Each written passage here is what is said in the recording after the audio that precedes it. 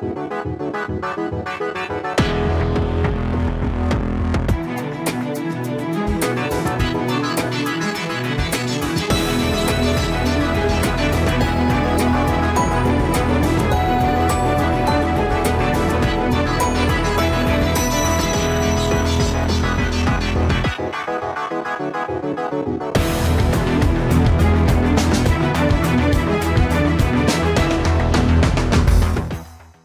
evening, everyone. I'm meteorologist Dave Snider with the National Weather Service. You're watching Alaska Weather tonight here on the 28th of March. Thanks for joining us again for your latest weather information from the National Weather Service. You can always get this information any way you like on the phone, 1-800-472-0391, online at weather.gov/Alaska, which can lead you off to your general aviation forecast from the Alaska Aviation Weather Unit. Or if you're starting to think about breakup a little bit, the place to bookmark and check out would be weather.gov/APRFC. That's the Alaska Pacific River Forecast Center for short. Those links will be on the webpage there. And when we get into breakup, because we're not there yet, but soon, you'll be able to find out the breakup map, the spring flood outlook, and all those really important links that you want to track if you're on the Cusco or if you're on the Yukon, on the Tanana, all of our favorite rivers. You can get information during that time. But again, we're not there yet, even though it's starting to feel and look a little bit more like spring. And if you can't find what you want, please let me know. david.snider@noaa.gov is the easy way to find me, and I'm happy to return your emails as quickly as I can. Send me a picture of what's going on in your village or how things look on your favorite Alaska view. Tell me what you see, and maybe we'll get it up here on the show. Here's what we saw today. Take a look at this. Here's a little bit of gee whiz fun for you today. This is from the Alaska Sea Ice Program, and you're looking at the North Slope. Here's Kaktovik, the eastern Beaufort Seacoast, and a little bit further to the west, Prudhoe Bay.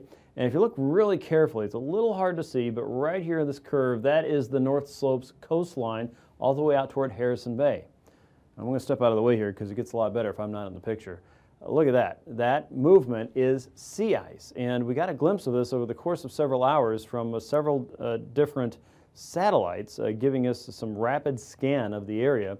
And that broad easterly flow is pushing and fracturing the ice. Now, if you look really carefully, here's Kaktovik once again, and watch this crack just move very sharply all the way down the coastline there. This huge swath of ice that's actually fracturing while we watch. Pretty cool stuff considering this is happening way above the Earth. So the really cool thing is this is one of the older satellites, pretty sure. And as we get the newer satellite technology in place over Alaska, we're going to have a much better opportunity to see more events like this happening on a finer scale, finer resolution, easier to see. And we're going to add in a whole lot of other things to it too, like lightning tracking from the satellite, which is really going to help the forecasters around Alaska, help keep people safe, and we'll be able to share more cool stuff like this with you as we see it. So pretty cool stuff. If you want to check this out again, show the kids, bring this up in school or something. Weather.gov/Anchorage/ice is how you can find this image. It's on the ice page today. So once again, a pretty decent sea ice pack fracture today happening as that moves from east to west. Pretty cool stuff. Almost looks like a lightning bolt moving across the ice surface there. Wow, gee whiz. Let's take a look at the satellite picture here, kind of in its standard form now. This is tracking clouds on an infrared basis. And you can see over the last couple days that things have been quieting down around a large part of Alaska. We still have this flow working its way across southern parts of southeast.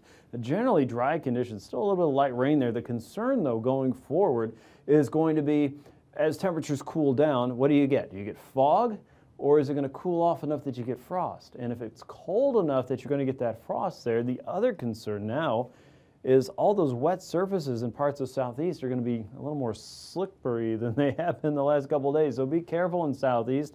You've had a little bit of everything the last couple of days there, and it looks like temperatures will be cooling off tonight. Out to the west, you can see high pressures really taking charge of the Aleutians here.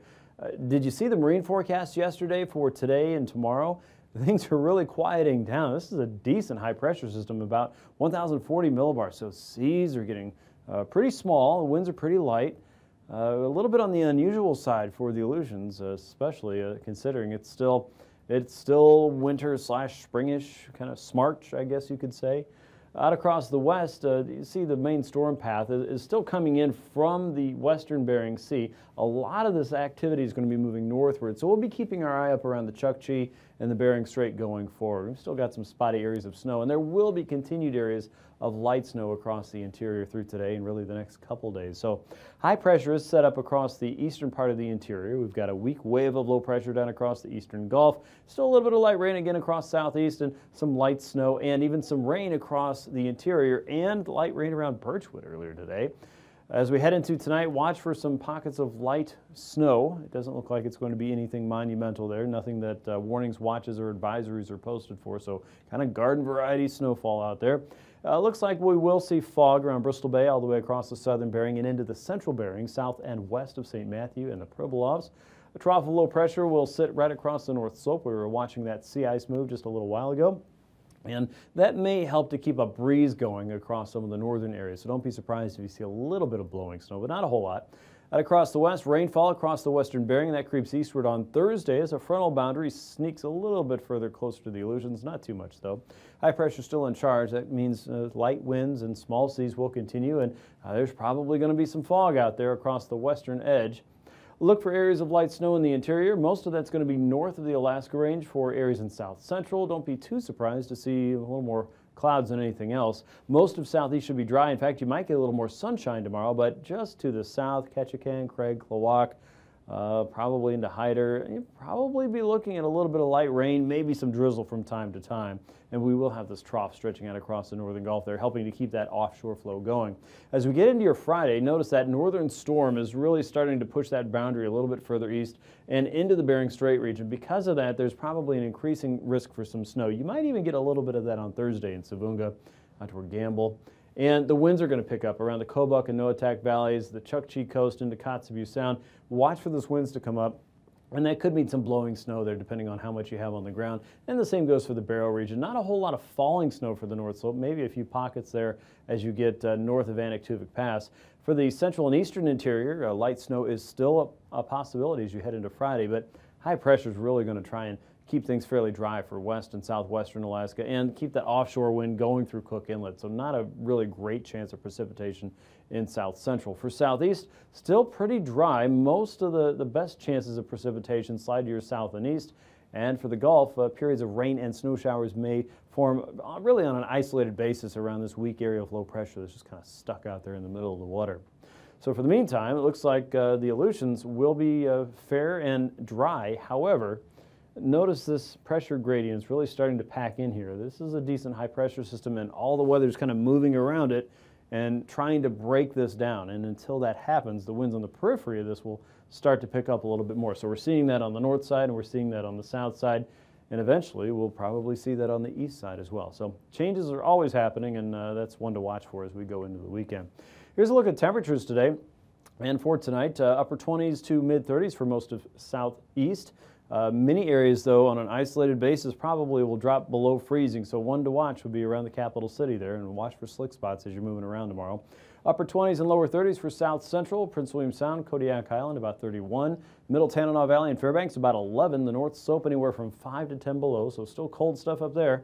10 to 15 degrees around Kotzebue Sound out toward Ambler, Bettles a little bit closer to 10 degrees there down toward Tanana and McGrath, the mid to upper teens, southwestern coast, back in the mid to upper 20s, and the Alaska Peninsula and the chain back in the lower 30s there with St. Paul at 29, a high of 37 for you tomorrow. 27 in Nome or so, looking at about 23 in Kotzebue, 11 in Barrow.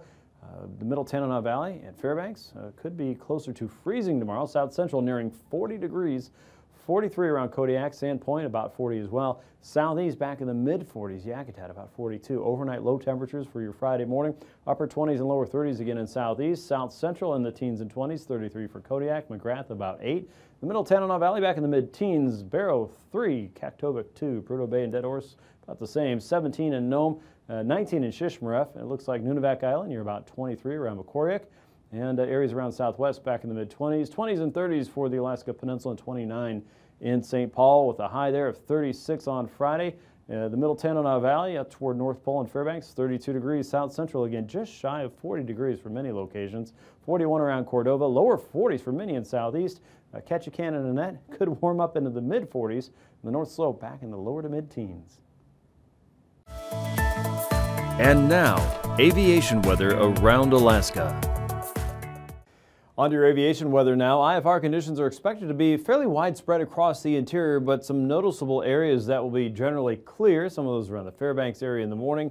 Look for some low clouds and maybe some areas of fog across some parts of the western interior. The southwest looking for IFR, and some of that will stretch all the way up toward the Chukchi coast. Whereas you look at the Seward Peninsula, some areas of MVFR across Nome, out toward St. Lawrence Island, St. Matthew, down toward the Pribilofs, and then fairly widespread VFR just north and along that high pressure ridge that's sitting across the Aleutians, keeping things pretty still right now. IFR is also going to stretch outside of the Dixon entrance and west of Haida Gwaii and Craig and Klawock. Otherwise, northward you get into MVFR all the way up to the capital city, and once you get up toward Haines and Skagway, Pelican, Hoonah, things should be improving a little bit more toward VFR, and you'll see a great improvement as we head through the remainder of your Thursday afternoon in southeast. Across the interior, VFR will pretty much take over the Kuskokwim Valley, most of the Yukon Valley, north and west up toward Ambler, Noatak, and the Kobuk Valleys. You'll see some hit and miss IFR, mainly widespread MVFR, and the North Slope looks to improve as we get into the afternoon. And then MVFR will be the main issue as we head out across the west coast and most of the Bering Sea and the chain. Friday morning, we're back into the low clouds and the low ceiling as we get into the afternoon. It doesn't look like it's going to last all day, though, because once again, as we get into the afternoon, you see a pretty widespread improvement across the region, but a little bit more of a blanket of MVFR lingering through the afternoon there. Southeast expects to be VFR again through Friday afternoon, and the Chukchi coast into Kotzebue Sound, maybe hit and miss IFR there. And you can see a little bit of IFR developing just south and west of the chain as we get toward the end of the week. Let's take a look at your pass conditions in detail now for your Thursday. Anaktuvuk and Adigan Pass, we expect to see IFR to start there with MVFR by the afternoon. So some improvement noted there for Thursday, and it looks like a repeat again on Friday. Lake Clark and Merrill Pass, we expect to see IFR to start your day. Marginal conditions as we go through the afternoon there. Rainy Pass and IFR start. Again, some improvement through the afternoon and pretty much a wash, rinse, and repeat as we get into Friday. Windy Pass, expect IFR to start, but a lot more improvement the further east you go. Through the rest of these passes. VFR is expected there for the afternoon. The same goes for Isabel Pass, so kind of a low start as we get going there on Thursday. Mentasta Pass looking for IFR to start there, and then VFR improvement for the afternoon. Tanita Pass probably quickly turning over to VFR by the mid to late afternoon hours. Portage Pass also expected to return to visual flight rule by the end of the day. And Chilkoot and White Pass look pretty good pretty much most of the day. South of that, though, watch out, you'll hold on to MVFR for a while. Freezing levels indicate that there is some elevated warmth just south of the Dixon entrance. Levels quickly climb from 2,000 to 8,000 feet as you head toward the Pacific Northwest. Most of the state, though, remains below freezing in the morning, and way out west you can see the next hints of the next weather maker working into the North Pacific and Western Bering as levels climb to about 2,000 to 4,000 feet. Icing potential remains pretty limited. Most of that's above about 2,000 to 4,000 feet for the interior, especially the Northwest. Still holding on to some of that warmth that was generated from the last wave that came up from the south, and so we're still holding on to a little bit of moisture there, as well as levels that are a little bit off the ground. So the substantial icing potential really not present here. This is an isolated moderate risk across the Northwest and most of the south and central and western interior. Those levels there anywhere from about 3,000 to 4,000 feet as you head out into the Bering and eastern Russia and the Gulf of Anadyr. That includes St. Lawrence Island. And then down south, the extreme southern part of southeast, the Dixon entrance region, generally above 8,000 feet is where you're going to find that risk developing for you. The jet stream has our high pressure core now up across the Beaufort Seacoast. That's drawing in that coldest air and shunting that off into western Canada. As we look westward, you see the wind speeds coming up to about 60 to 90 knots, a ridge developing here across the Bering, and winds coming down the west coast around 60 knots, and then picking up speed coming into southeast around 110 knots from the west and southwest. At 3,000 feet, we have a weak disturbance near Prince William Sound. Winds are generally light, though, across the interior, about 10 to 15 knots or so, and mostly following that westerly trajectory coming in across the Bering Sea. Norton Sound looking at 15-knot winds, a little faster flow across the Gulf, but really nothing too much to write home about today. At 3,000 feet, winds are a little bit more organized here in the west. You can see winds quickly coming up to about 15 to 50 knots across the western Bering, but high pressures really put the big kibosh on things across the Alaska Peninsula and Bristol Bay. Light northerlies coming across south central, low pressure here wrapping in some winds, mainly an offshore flow for most of central and northern parts of southeast. One reason you're going to have a generally clear sky. And temps, wind speeds up north anyway, about 10 to 20 knots from the west and southwest. So a quick check of turbulence shows nothing. things look pretty good there for your Thursday, so smooth sailing all the way around. Back with a look at your Marines here in just a few minutes.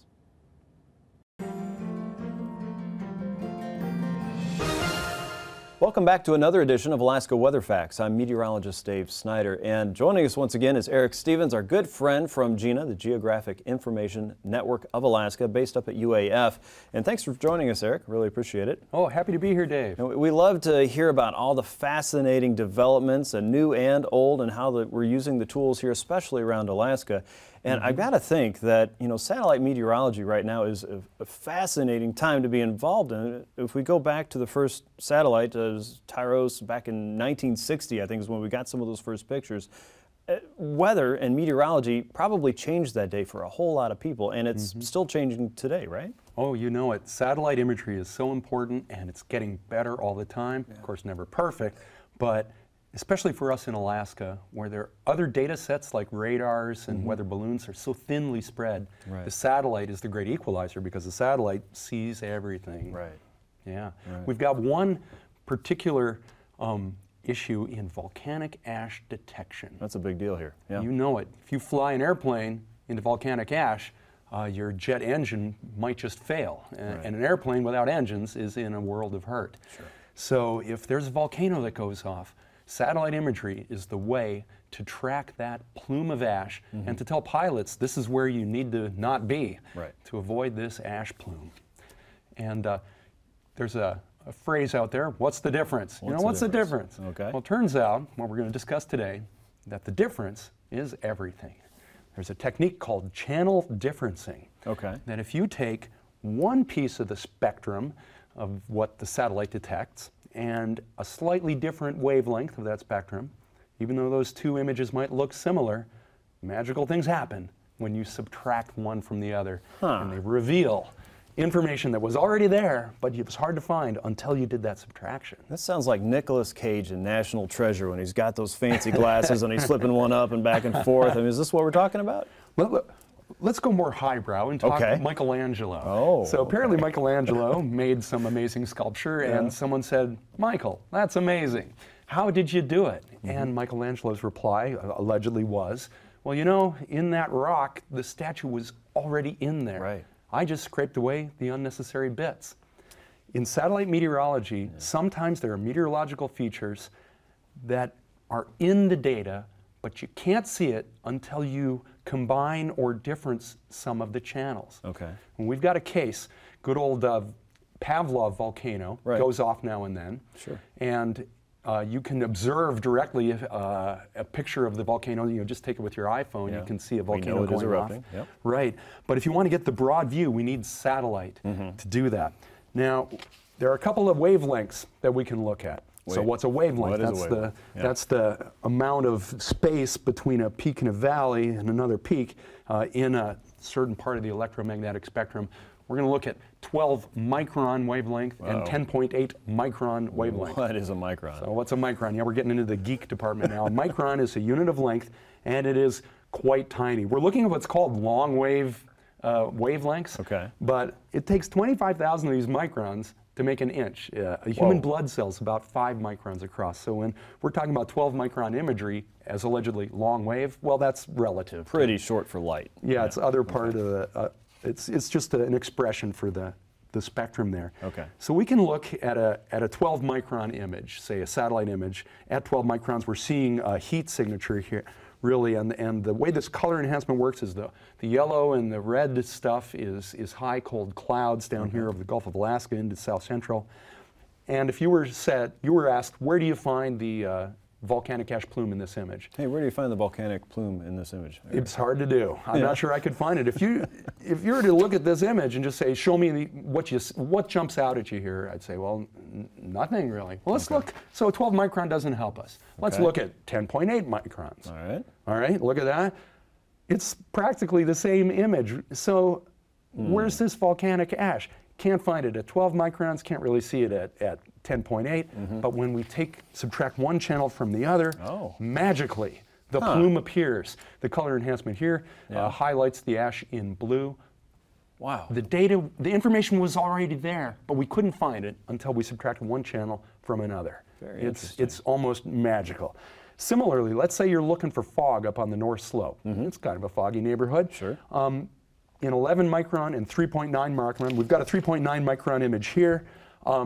It's a big fuzzy blur over Barrow. We can't see where the fog is. But the information is lurking in there waiting for us to reveal it. All we have to do is find that difference between the 11 micron and the 3.9, and then this image becomes this image, and the fog bank jumps right out, and you can see it up there at Barrow. Now, you got to choose the right tool for the job. Sure. Like they say, you open your toolbox, all kinds of stuff in there. What do we need for this particular task? If you want to find volcanic ash, we look at 12 and 10.8 micron, find that difference. If you want to find fog, we'll look at 11 and 3.9 micron, find that difference. It's great, different tools for different jobs. Of course, there's always caveats and gotchas, but this fog procedure, it only works at night, because when the sun comes up, it gets in the way. So every product has its strengths and limitations, and in meteorology, the challenge is using the right tool for the right job, and these are some of those tools. And discovery is still happening, even with meteorology. The weather's been around for a long time, but the tools that are being developed to understand the meteorology is fascinating and still very new science. It's such a young science. We've come so far. And I'm getting old enough now that I can literally say that, you know, when I was a boy, we didn't have this kind of thing. And there's new things happening all the time. New satellites will be launched in coming years that will have better instruments than ever before. It's an exciting time, and this is so helpful for Alaska because satellites help fill in the gaps between other ways of observing the weather. Satellites, the great equalizer for Alaska. Yeah, and help so many people stay safe in so many ways every day up here in the last frontier. Yeah, that's what it's all about, protecting lives and property. Well, thank you so much for joining us again, Eric. We love to hear about this fascinating information, and boy, it just makes me want to go watch satellite pictures all day. So hopefully we're inspiring more people to do the same thing, and just be curious. It's a wonderful thing. Thanks for joining us for another edition of Alaska Weather Facts, and we'll see you next time.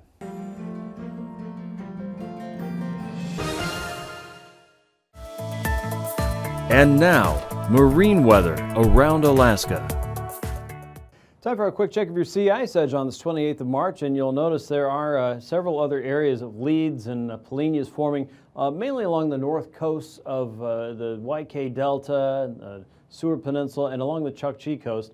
And where we were watching that animation of the sea ice, that was right here along this boundary here, so you're not going to really see a whole lot of that resolution without zooming in tremendously, but you can do that. If you go to weather.gov/Anchorage/ice, you can make your own customizable map there and kind of pick apart the different features that you see here on the ice map in both concentration and in thickness there. And so a lot of changes generally along the south and western coasts there. Just because of the high pressure system, a lot of that probably won't change a whole lot in the next couple days. However, we are watching that western Bering storm work its way north and east, and so we would expect more changes as we get into Friday and Saturday there, especially in the northern side. Here's a look at Thursday's forecast in southeast. Remember, we've got that trough of low pressure sitting right across the region. Because of that, a gentle north and northwesterly flow in the inside passages and along the outer coast, 10 to 20 knots there in general. About 5 to 8 foot seas across the outside, 4 to 5 foot seas on the inside for Thursday. For Friday, a little bit more of a northerly wind in the Lynn Canal, 25 knots and 5 foot seas there. Compare that to 10 knots and 2 foot seas inside of the Clarence Strait. And we still keep that flow going parallel to the outer coast, 15 to 20 knots there, 7 to 8 foot seas. But we generate more of an easterly flow from Yakutat westward, 10 to 15 knots there and 6 to 7 foot seas on Friday.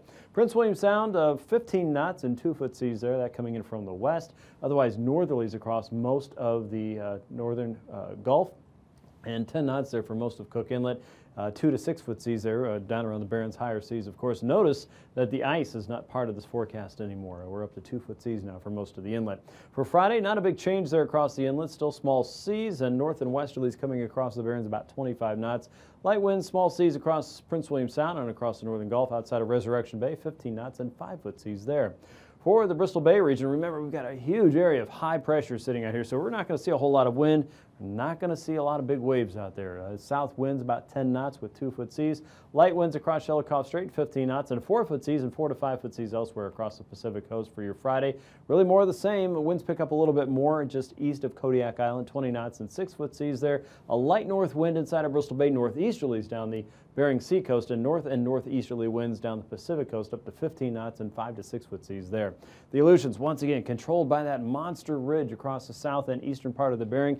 Gentle gentle easterly flow on the south side of that, 15 to 25 knots, slightly higher seas there. Remember, we were watching the surface charts and we saw that pressure band starting to constrict here. We're going to start to see some faster moving winds here over the next couple days, but generally on the Pacific side there. Most areas in the Bering are still going to have wouldn't say flat seas, but certainly smaller seas there. And you'll notice that southerly wind kind of changing course there from Kiska to Shemya as that western storm starts to increase a little bit. We'll still have more of an east and southeasterly flow on Friday. Easterlies across the central and eastern chain and faster winds, higher seas across the Pacific, of course, 10 to 13 foot seas there compared to 5 to maybe 11 foot seas across the Bering Sea coast for your Friday. For the west coast, that high pressure center is just to the south and west. We're into a little bit more of a north and westerly flow here. You can see things changing just a little bit here across the Yukon Delta, 10 to 15 knot winds on a 2 foot sea. Still pretty small around St. Matthew, 5 foot seas there, light northerlies around St. Paul and St. George. As you get into Friday, you can see some of the changes taking shape out in the west.